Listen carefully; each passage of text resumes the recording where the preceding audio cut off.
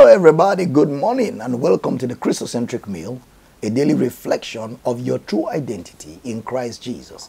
Abel Damina is my name and I'm excited to welcome every one of you to this broadcast. Hey, listen, it's going to be a powerful time of teaching and learning and looking into the perfect law of liberty today. Invite a friend, a family member, wake somebody up. Let's get in the Word. It's going to be a powerful time as we study the Word together. I have co-hosting with me this morning my wife, Dr. Rachel Damina. Honey, good morning. Good morning, everybody, and welcome today. Amen. Let's pray together. Father, we rejoice and we thank you for grace, mercy, and the blessing. Thank you for Jesus. Oh, thank you for Jesus.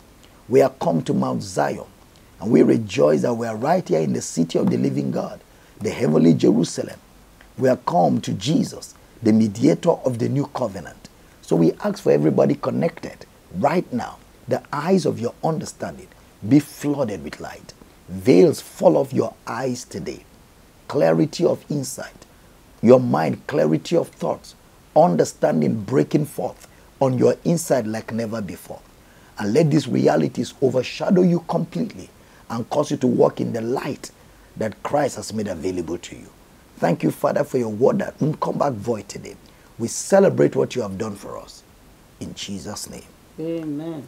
Amen and amen. All right, today we're looking at the spirit of adoption, the spirit of the Son, the spirit of Christ. Wow. The believer at the point of the new birth receives the spirit. He has the spirit. Every born-again believer has the spirit of God. That's what we've been establishing. It is tried to understand how that this was explained with the use of several concepts to explain this same reality. This is so fundamental. Romans chapter 8 verse 9, honey, read for us. But ye are not in the flesh, but in the spirit, if so be that the Spirit of God dwell in you. Now, if any man have not the Spirit of Christ, he is none of his. In Romans 8, Brother Paul described the spirit that we have received that lives in us as, verse 2, the spirit of life. Verse 9, the spirit of God. Verse 9, the spirit of Christ. Verse 15, the spirit of adoption. Verse 16, the spirit. These do not describe different concepts, but the same with different words to characterize what we have received. The Spirit of God, His Spirit. The Spirit of He that raised up Jesus or Christ from the dead is the Spirit of Christ and is the Spirit of life and is the Spirit of adoption. It's all the same. Now, Romans 8, 14 to 16. Honey, read for us. For as many as are led by the Spirit of God, they are the sons of God. For you have not received the spirit of bondage again to fear, but you have received the spirit of adoption, whereby we cry, Abba, Father. The Spirit itself beareth witness with our spirit that we are the children of God. So Brother Paul explained in 1 Corinthians chapter 2 that the Spirit which we have received is not of the world, but of God. In fact, let's read that scripture, honey. 1 Corinthians chapter 2 verse 9 to 14. But as it is written, eye had not seen, nor ear heard, neither have entered into the heart of man the things which God had prepared for them that love him. Now that's talking about the Old Testament saints.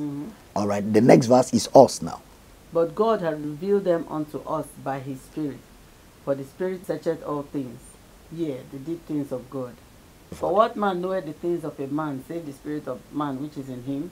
Even so the things of God knoweth no man, but the Spirit of God. Now we have received not the spirit of the world, but the Spirit which is of God, that we might know the things that are freely given to us of God. Which things also we speak, not in the words which man's wisdom teacheth, but which the Holy Ghost teacheth, comparing spiritual things with spiritual. But the natural man receiveth not the things of the Spirit of God, but they are foolishness unto him. Neither can he know them, because they are spiritually discerned. So if you observe, he said, we have received, past tense, we have received the Spirit of God, that we may know the things that are freely given to us of God. See that. Now, in Galatians chapter 4 verse 4 to 6, I want to read that for us also. But when the fullness of time was come, God sent forth his Son, made of a woman, made under the law, to redeem them that were under the law, that we might receive the adoption of sons. 6. And because ye are sons, God has sent forth the Spirit of his Son into your hearts, crying, Abba, Father. Paul explained in his epistle to the Galatians, similar to how he did in Romans, with regard to the Spirit. We have received. In verse 5, he says that we may receive the adoption of sons. The term adoption, which implies placement as sons, was also used by Paul to explain the same fact in Romans 8. Observe that in Romans 8, he used the term the spirit of adoption to refer to what we received, while in Galatians 4, he says that we have received the adoption of sons. In 5 and 6, he stated that we are sons because God has set forth the spirit of his Son into our hearts. The phrase Abba Father, also seen in both texts, shows the fact that in the new birth, we are born of the Spirit, we are born of God. Therefore, we are sons of God, and God is our Father. Thus, the spirit of adoption is the spirit of Christ, the spirit of the Son. Earlier on, Paul had explained the promise of the Spirit and how it was received by faith. Read for us Galatians chapter 3, verse 2. This only will I learn of you. Received ye the Spirit by the works of the law, or by the hearing of faith? You received the Spirit by the hearing of faith, which is the gospel of salvation. The day you heard that gospel of salvation, you believed it, you received the Spirit.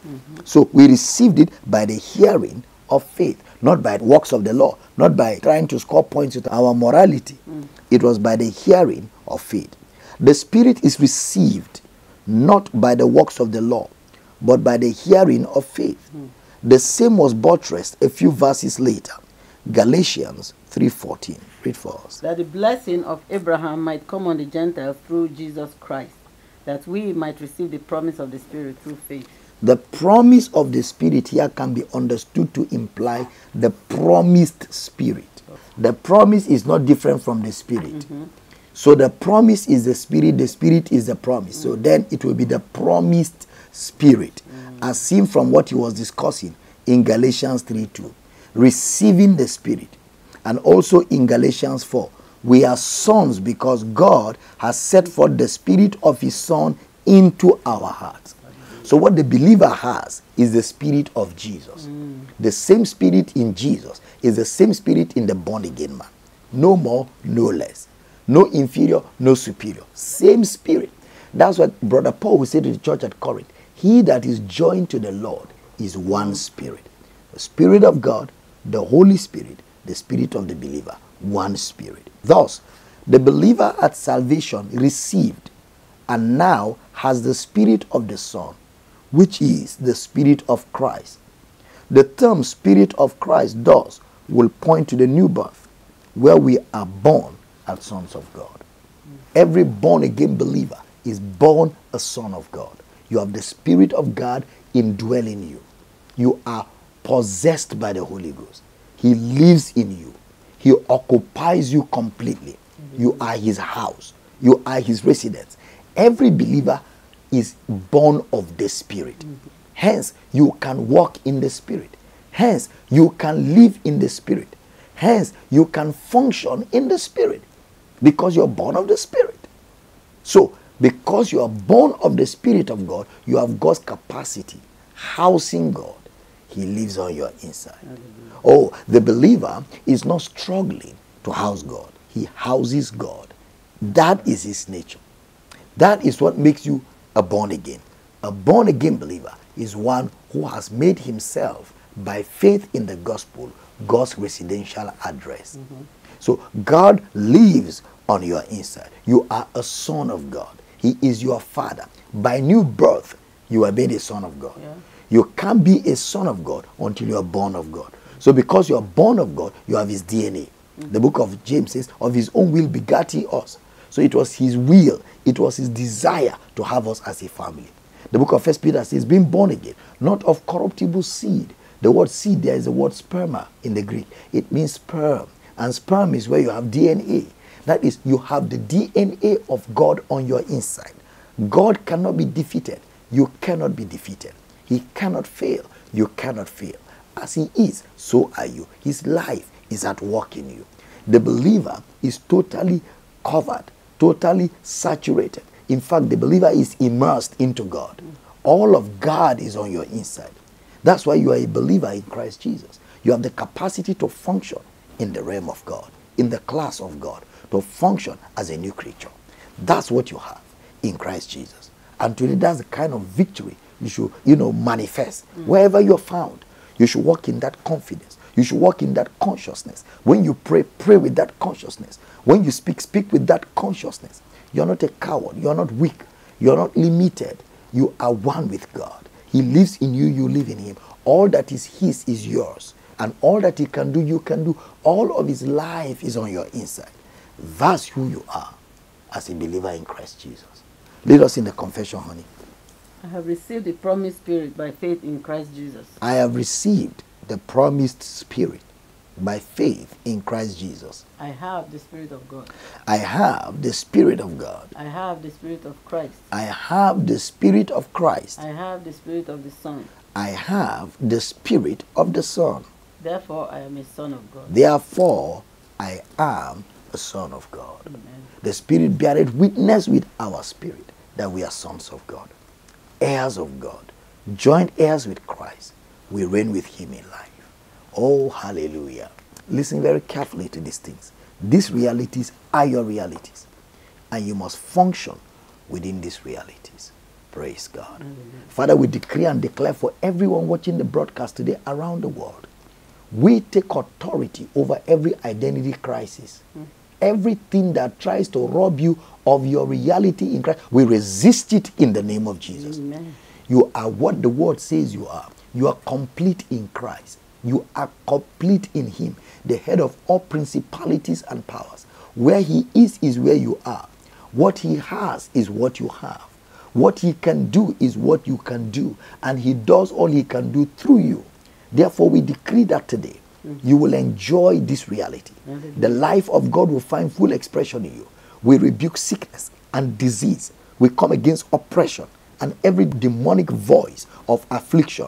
We shut it down and we loose you. We release you to walk in the liberty that you have in Christ Jesus. We release you to function in your realities by virtue of his resurrection. We declare that this day your steps are ordered. We declare that this day you will proclaim Christ without fear.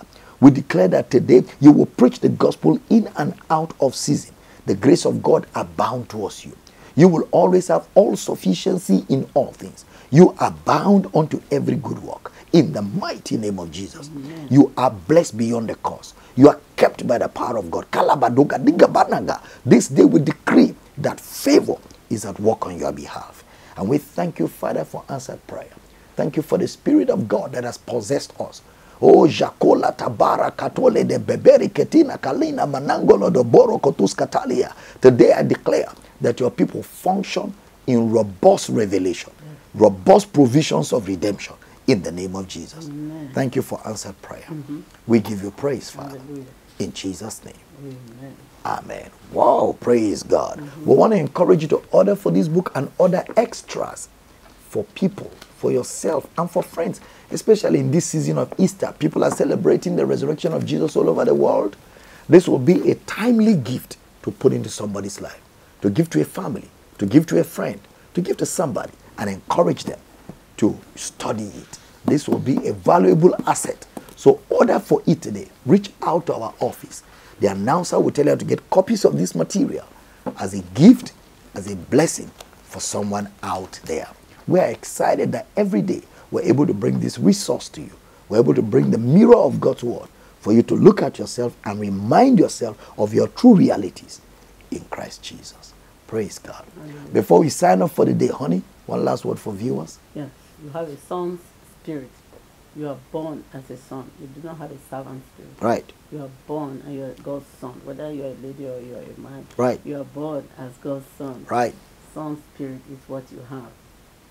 Shine, manifest as a son in the house. Amen. Amen. And we're excited, friends. You walk in that reality. Remind yourself, I'm a son of God. I possess all of God's resources on my inside. And when you walk with that consciousness and reality, every devil in hell recognizes you and gives way to your desires manifested. You're blessed today. And we look forward to connecting with all of you tomorrow. Make sure you invite more people to this platform to be fed and equipped with this word. And we look forward to sharing more fellowship with you tomorrow, same time, same platform. And until then, this is Rachel and Abel Damina saying that the kingdom of God is in power. Amen. What is the effect of his intercessory office? What's the effect? Verse 35 of Romans 8. Jumping ground is coming. Romans 8:35. Read for me there. Who shall separate us? Who? How many of you remember we've been talking about who since? Who shall lay charge? Who? Okay?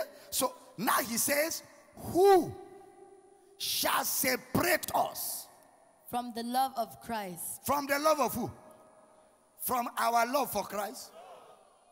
From our love for Christ? From what? From his love for us. What is the love of God? For God so loved the world that he gave. That means, who shall separate me from Christ? He lives in me. Who shall separate us? Who shall? Who shall? Read for me, girl. Read for me. Shall tribulation or distress or persecution? He breaks it down so you see things that have tendency of separating.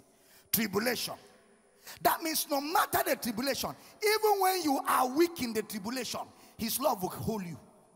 Even when you let go, his love will grab you. He's been doing it forever. Yes. What about Peter? If you are the one, bid me to come.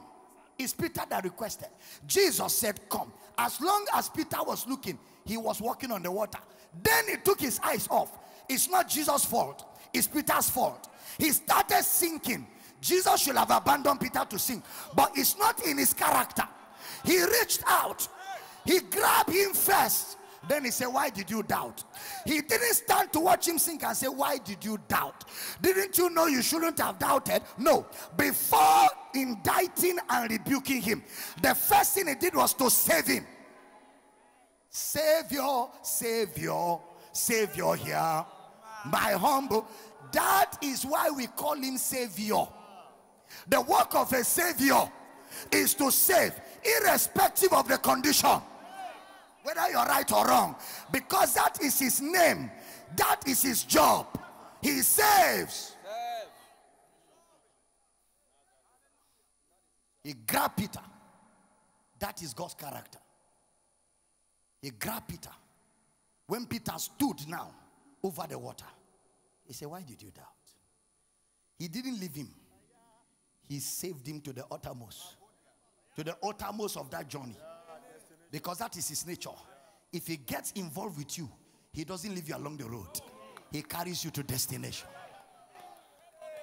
No. He does not abandon people he gets committed. So that's why he could now say it, being confident of this very thing, that he who has begun this good work in you will be faithful to finish. You will not be the one to finish it. It is still he that started it that will finish it. Question: who started the salvation plan? Jesus. Who will finish it? Jesus. I'm teaching good this morning.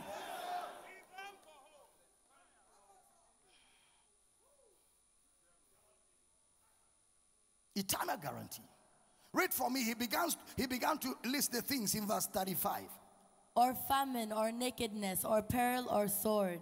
That means even when you are naked and you say, I don't want Jesus, how can I suffer like this? Jesus will say, well, me and you are stuck. You can do nothing about it. Nothing can separate you. Even Boko Haram, sword. Even Boko Haram cannot separate you. Even Boko Haram cannot separate you from Jesus. Not even persecution, not trial. His love is not your love. His love, when it catches you, you are caught. Any day, by any means, you hear about his love and it enters you, it's over. It's over. Look at the Father's heart. Can I show you the Father's heart? You want to know the father's heart? The story of the prodigal son, the character is not the prodigal son. The character of that story is the father.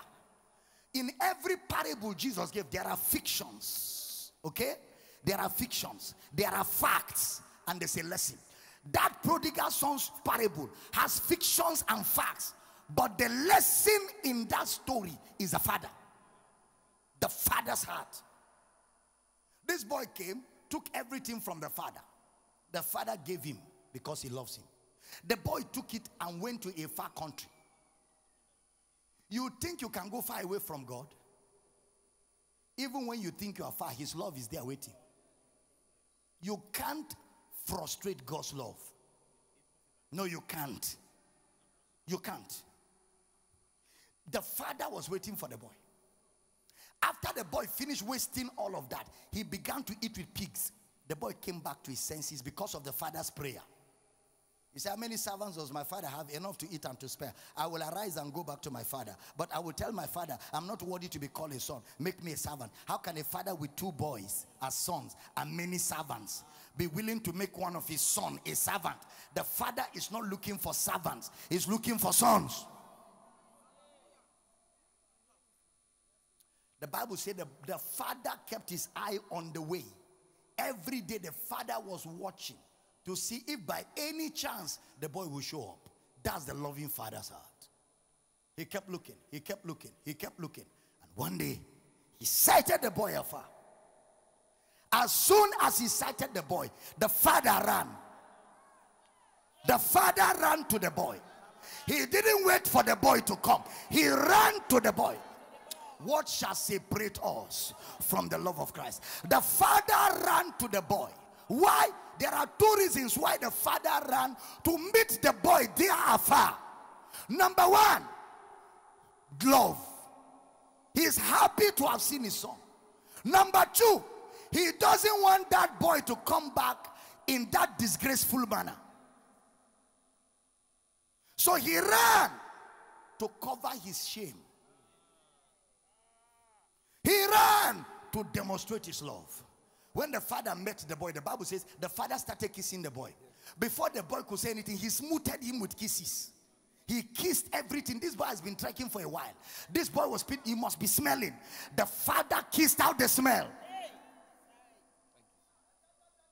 Then the boy began to read, I am not worthy to be called your son. Make me, before he could say, make me a servant, the father interrupted. Hey, my servant, go home. Bring the shoe, bring the robe, bring my ring, my son. That the father re-emphasized the boy's position. That in spite of where you've been and in spite of what you've done, you're still my son. My DNA is still inside you. Brian, no. Elia do. Jajakule menege. Ah! The love of the father. The love of the father. What are you talking about? The love of the father.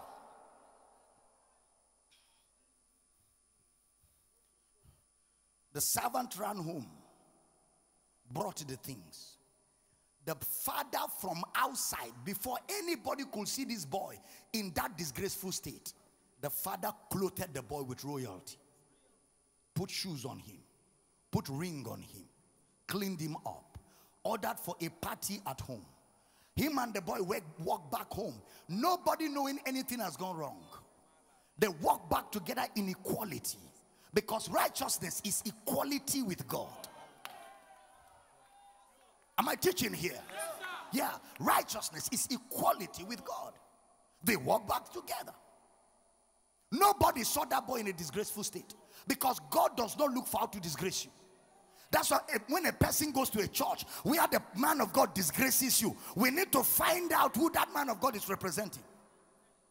God is not looking for how to disgrace you, molest you, make caricature of you, embarrass you.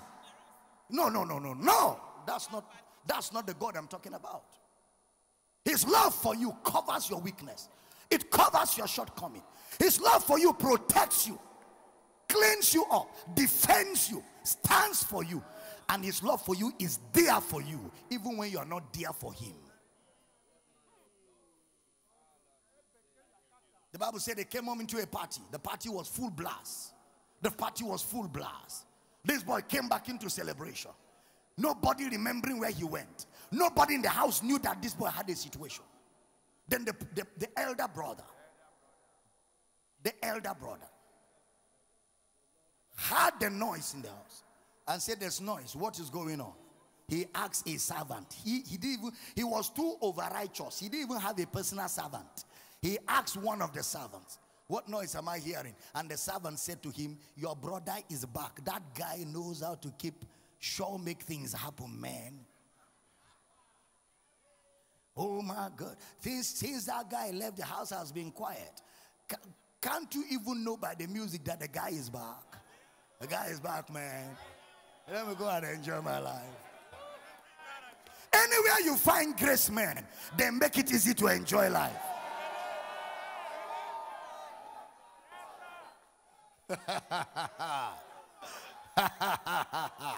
That's why they're angry with us. Enjoy yourself. It's not your fault. Somebody paid for it. Tell your neighbor, why not? It's been paid for. I enjoy it.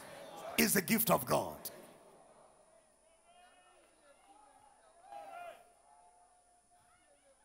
The elder brother came. The law, legalism. Lo, these years have I served you. I've been faithful. I've never messed up. I've never done wrong. I have kept the 10 commandments. I have kept the law. I have kept this. I have kept this. I've been faithful to you. And you have never killed for me a kid. Look at mentality. With all this CV you gave of your faithfulness, what you qualify for is a kid. The pekin of a cow. You have never killed for me the pekin of a cow. A kid. And then he says, but this your son. He didn't even call him my brother. This your son, who went and wasted your money with harlots. Where did he get that from? Accuser of the brethren. The father looked at him and gave it to him squarely. All these things were yours, but you were a dummy. You couldn't enjoy them. Religion finished you. All these things were yours. So since you don't know how to use it, the one who knows how to use it has arrived. Let's join the party. Let's not waste time.